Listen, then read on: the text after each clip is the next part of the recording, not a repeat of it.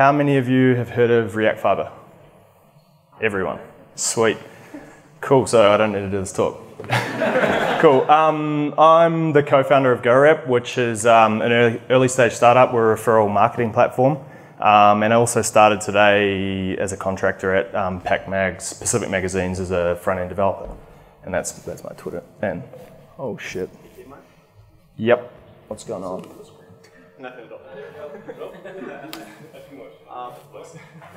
There we go. Cool. So, React version 16, which they're labeling as React Fiber, is a ground-up rewrite of React. So everything from the documentation to the rendering algorithms, everything.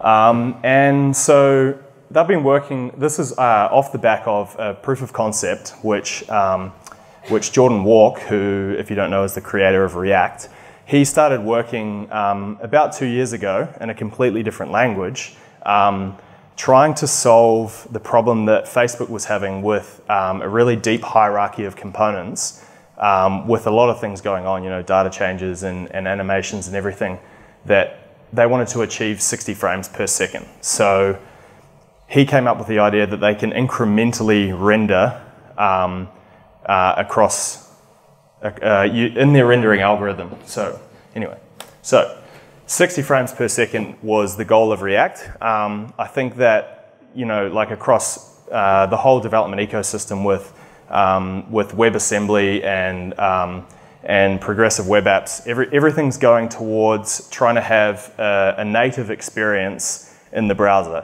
and that's 60 frames per second. So just to give you a bit of an update on where Fiber's at. So they've been saying, I think since I started hearing about Fiber last October, that it's coming soon. They've been saying, oh, it's going to come out in the next couple of months, but at the moment it's in production on messenger.com. And there's a website, isfiberreadyyet.com, which... No. Oh, it just says no. Yeah, it says no. So if you want to keep up to date with it, these are all the unit tests that they're currently tracking, and yeah, at this stage they're doing a lot of bug fixes and stuff like that. And if you want to actually play around with it, you can clone the React repo. I think it's actually merged into master now, so you can play around with that if you want to. So what I'm going to talk about is the main features of React Fiber. So the incremental rendering part is I guess one of the key features of React Fiber, but there's actually a couple of other really cool things that they're doing.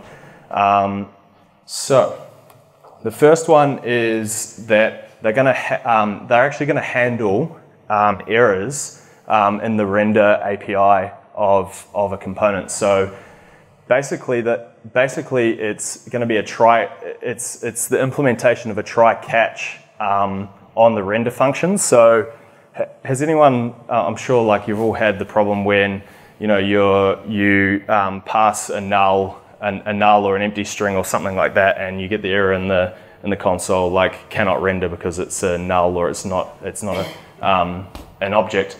So this here is actually going to handle or catch that error, and you're going to be able to have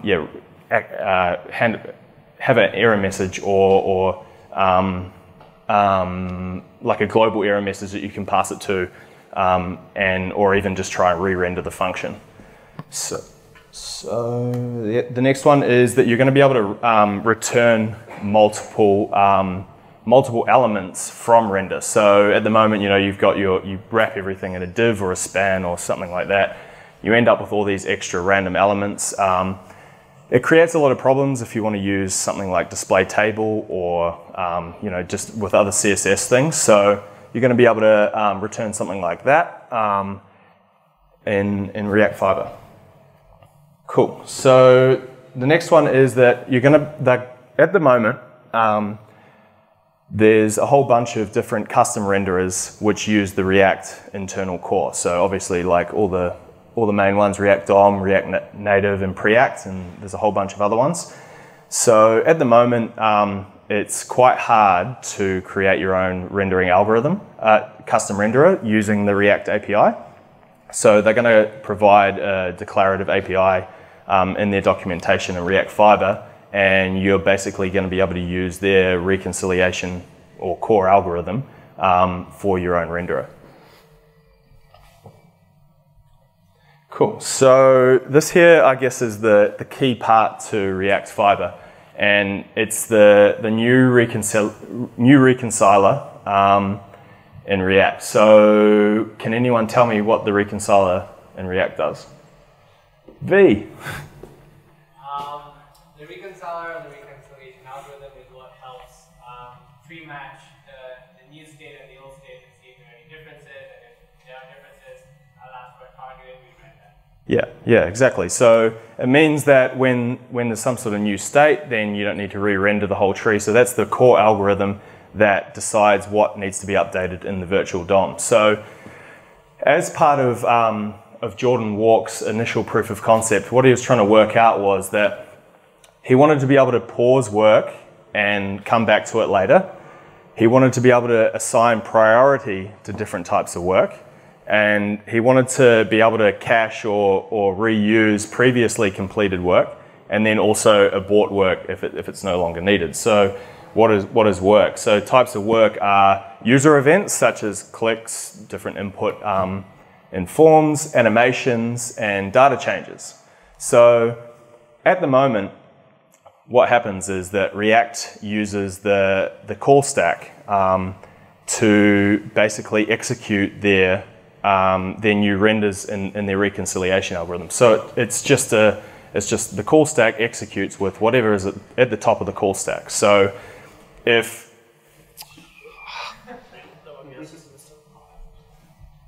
is it up anywhere else? No.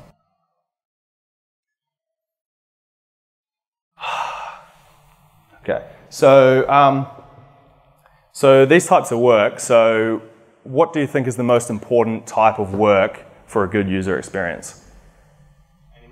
Animation. Yeah. Sorry? Yeah, user input. So is it important that data coming from an API call is rendered before the next frame of animation?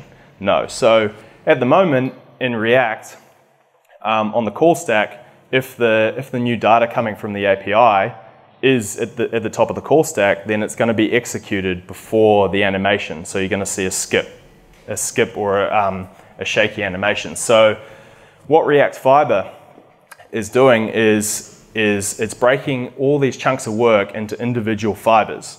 And so an individual fiber is a virtual stack frame.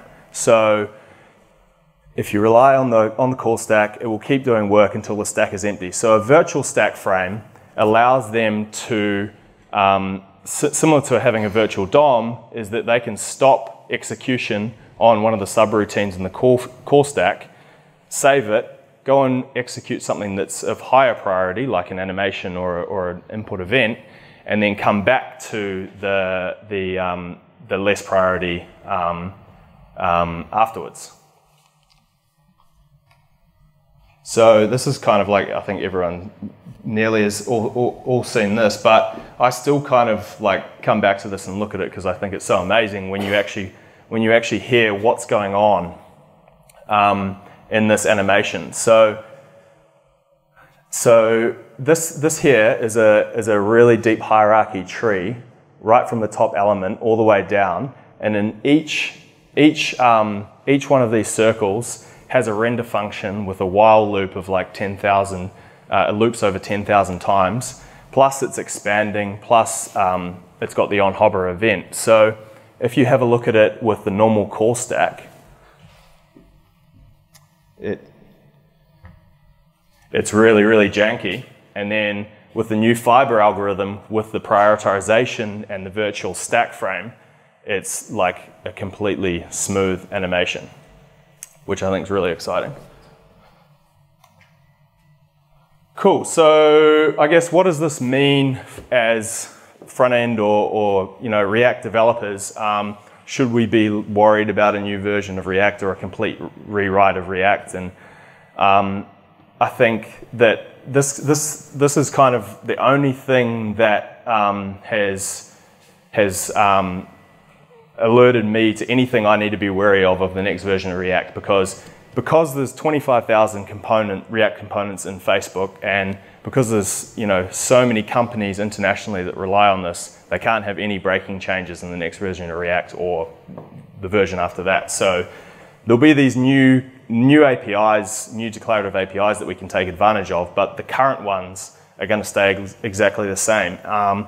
And the only thing that I think anyone needs to be wary of is that Andrew Clark did a tweet, which I think V pointed out to me like 2 months ago, that Fiber has a strategy for pausing, splitting, rebasing, and aborting updates that doesn't work if you deviate from component state.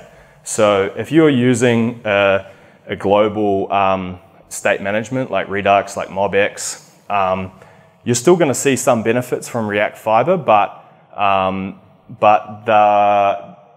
they're basically recommending that you use set state as much as you can, and they use that all throughout their 25,000 React components at Facebook. So